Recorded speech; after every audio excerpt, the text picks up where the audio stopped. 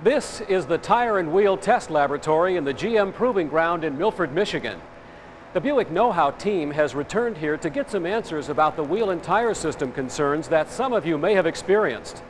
And when it comes to tire and wheel systems, the man with the answers is our old friend from a number of previous programs, Mr. Dick Grotz.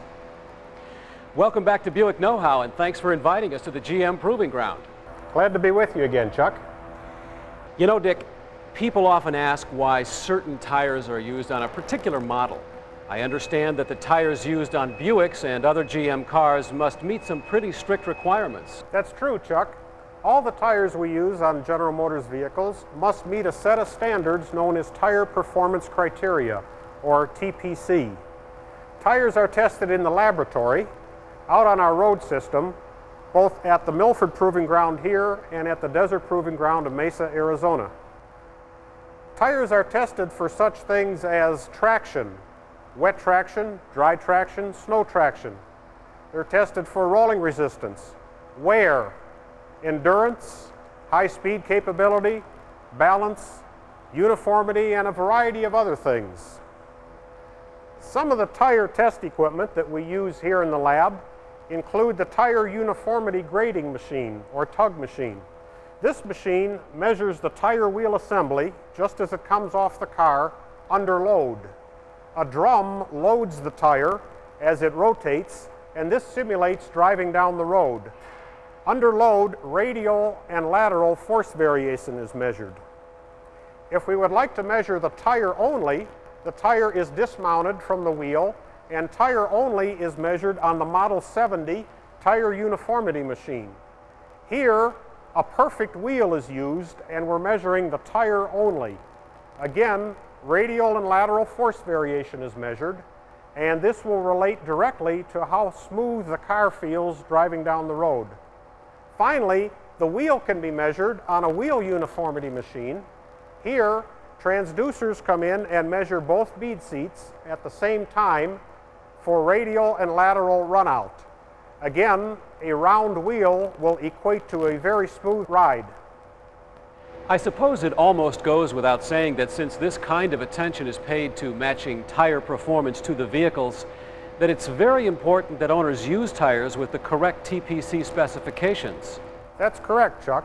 Buick owners can expect to get maximum performance and tread life when they use tires with the same TPC specification as came originally on their vehicle. Speaking of tread life, Dick, I read that in customer surveys conducted by J.D. Powers, the majority of people were totally satisfied with the tires on their vehicles. However, among those who suggested improvements, most commented that they would like tires to wear longer. That's right. After an owner has had his vehicle for a while, the tires eventually become worn and he's faced with replacements. On a vehicle equipped with 16-inch wheels, that can become very expensive. The length of tread life that people can expect from their tires depends on many factors, including the geographical area that they live in. For example, tires tend to wear more quickly in the mountainous states. Tread life is also affected by maintenance items, such as checking inflation pressure and how regularly tires are rotated. Wheel alignment can also be a factor in tread wear, as can the vehicle's suspension components. Improper maintenance can lead to irregular tire wear. This example shows excessive shoulder wear, which can be caused by misalignment, specifically excessive toe or excessive camber. This example shows some heel and toe wear. Slight amounts of heel and toe wear are considered normal. However, if left unrotated, the heel and toe wear may become significant. This example shows some cupping. Cupping can be caused, again, by misalignment or lack of tire rotation. Cupping may also lead to more serious diagonal wear across the face of the tread.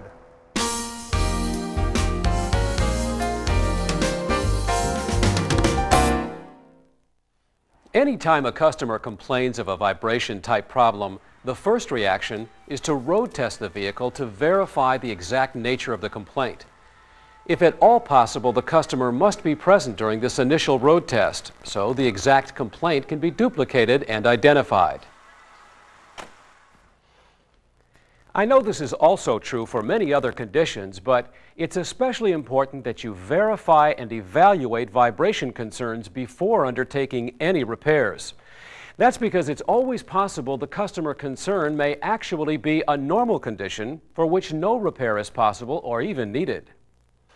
It's also very important that the customer is made aware of the situation immediately. Once any undertaking is made to repair the condition, the customer will naturally assume there's a problem with the car and will expect the problem to be resolved. Then you'll most likely be faced with a comeback, and the customer's satisfaction with the car and the dealership could be greatly impaired. If a service technician is not involved in the initial evaluation, the service consultant must be sure to ask enough questions so there's plenty of information to identify the complaint for a proper diagnosis. Things to ask include, at what speed does the vibration occur? Can the vibration be felt, and if so, where? Can the vibration be heard as well as felt? Does engine or vehicle load affect the vibration? The Electronic Vibration Analyzer, or EVA, is a 12-volt powered device, similar to a handheld scan tool. The analyzer is equipped with a remote sensor, which is actually an accelerometer attached by a 6-meter cord. This sensor can be mounted anywhere on the vehicle to help pinpoint where a vibration is felt. A magnet is provided to secure the sensor to ferrous metal surfaces. It can also be attached to non-ferrous surfaces with the supplied Velcro or putty. For the most efficient use of your diagnostic time, it is recommended that you use the EVA during the initial road test. You may also want to hook up a scan tool to monitor engine speed during the test if the vehicle is not equipped with a tachometer.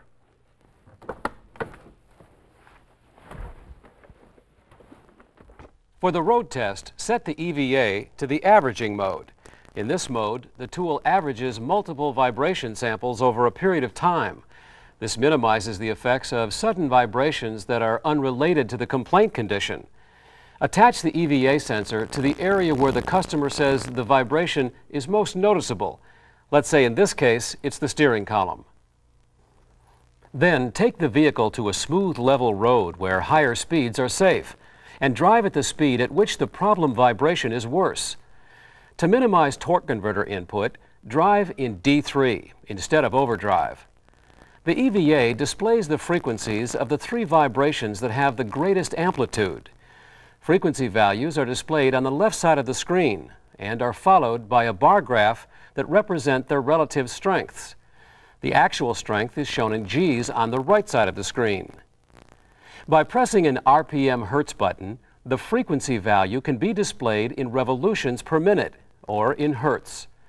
For convenience, the EVA has a snapshot function, so data can be recorded for viewing later. Up to 10 snapshots can be recorded. All current Buick service manuals contain a tire wheel rotation worksheet for use in diagnosing vibration complaints. After you've used the EVA or a reed tachometer to identify the frequency of the complaint vibration, you can use the worksheet to convert vehicle speed at which the vibration occurs into a wheel speed frequency. This is done by comparing the vehicle complaint speed with the size of the tires. A chart is provided that gives the rotational speeds of the most commonly used tires when vehicle speed is 5 miles per hour. You'll find more details on this process in the Know-How Reference Manual.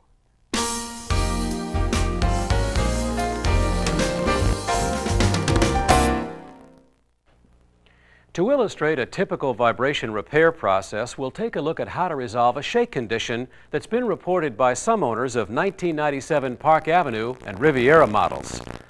The shake typically occurs while traveling at highway speed, particularly on smooth, flat road surfaces. The vibration may be felt in the steering wheel, through the seat, or in the floor. As we've seen, wheels and tires can be major contributors to vibration complaints. So, you should begin your vibration diagnosis by visually inspecting tire and wheel assemblies.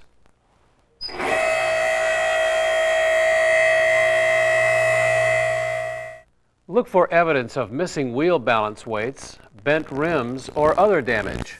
Also, look for any of the irregular tire wear conditions Dick showed us a little earlier. Check that the tire is properly seated to the wheel by checking that the bead locating ring is evenly spread around the circumference of the rim. If no irregularities are found, and that includes any buildup of ice, snow, or mud on the wheel, check that the tire pressures are correct. All current Buick models use 30 psi in the front and rear tires. Also, check that the engine cradle mounts are properly positioned and installed. Check especially the oval-shaped mount on the driver's side or rear powertrain. We're assuming for the purpose of this example that a road test has been conducted to verify the shake condition exists, and the tire and wheel assemblies are the apparent cause. So, our next step is to determine whether the tire or the wheel is causing the vibration.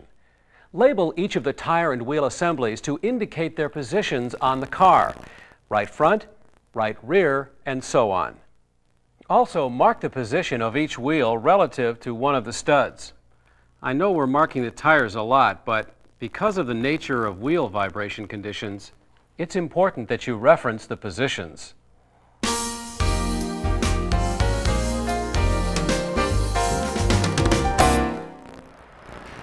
I'm back in Milford now, and I'm going to remove the wheels one at a time and mount them on a recently calibrated off-car wheel balancer.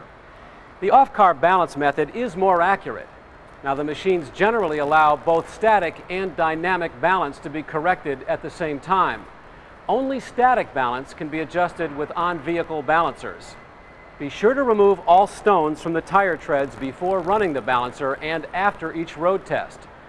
If any tire and wheel assembly requires more than a quarter-ounce weight correction, remove all the balance weights and balance the assembly over.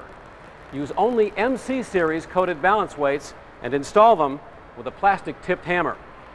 While the wheel assembly is still on the balancer, measure radial and lateral runout. To measure radial runout, wrap a piece of tape around the circumference of the tire's tread so you have a smooth surface for the dial indicator. Place the dial indicator roller against the smooth surface of the sidewall to measure lateral runout. Note the total radial and lateral runout for each wheel and tire assembly. If any measurement exceeds 30 thousandths of an inch, mark the location of the high point on the tire.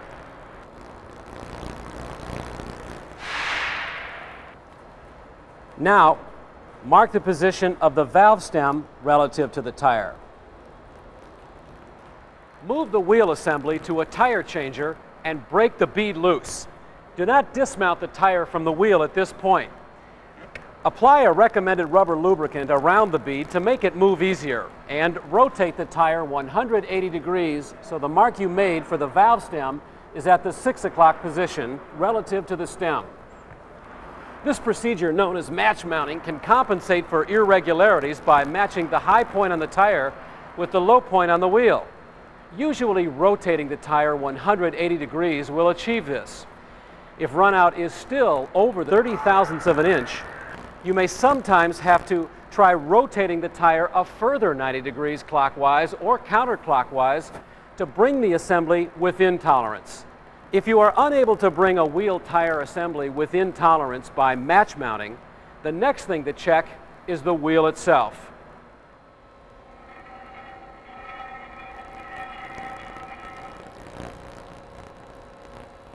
Dismount the tires and measure both radial and lateral runout at the inner and outer bead surfaces on the wheel. If runout exceeds 20 thousandths of an inch, replace the wheel. If the wheel runout is within 20 thousandths of an inch, that would indicate that the tire is causing the excessive runout. Replace the tire with one from your normal source. Remember to check the runout of the new tire and wheel to ensure it is within 30 thousandths of an inch. Otherwise, the vibration condition may still exist.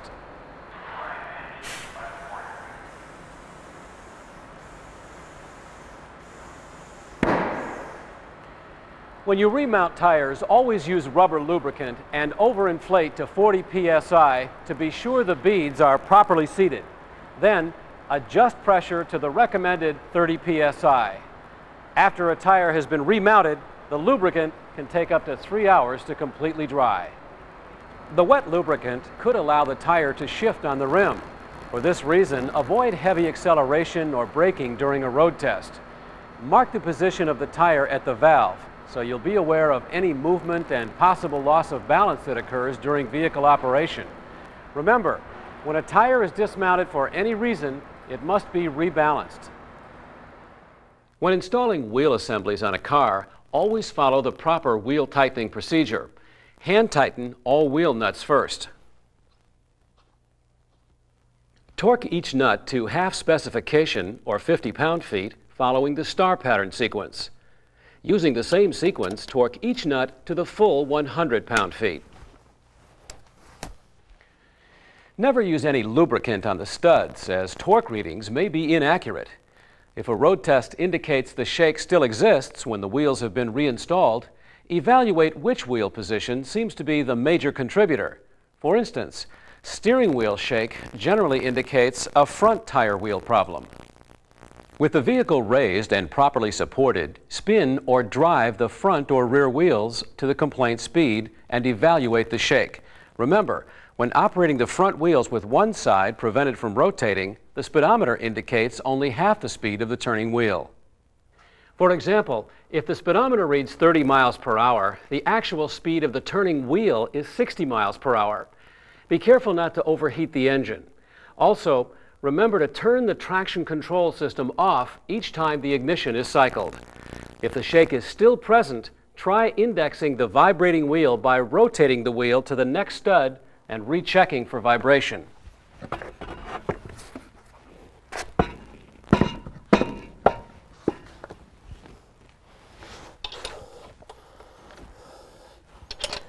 It may be necessary to try all 5 possible positions to find the best mounting position. Road test the vehicle. If the shake is still unacceptable, use an on-car balancer to perform a high-speed wheel balance. Leave the original weights from the previous balance in place and add more weights split equally between the inboard and outboard rim flanges. If the shake condition remains, call TAC for further instructions. Be prepared to review the procedures performed. Technical assistance will direct you through the procedures for returning the tires and receiving a screened set of tires. Well, that's all we have time for in this program. I'll see you again soon in the next Buick Know-How.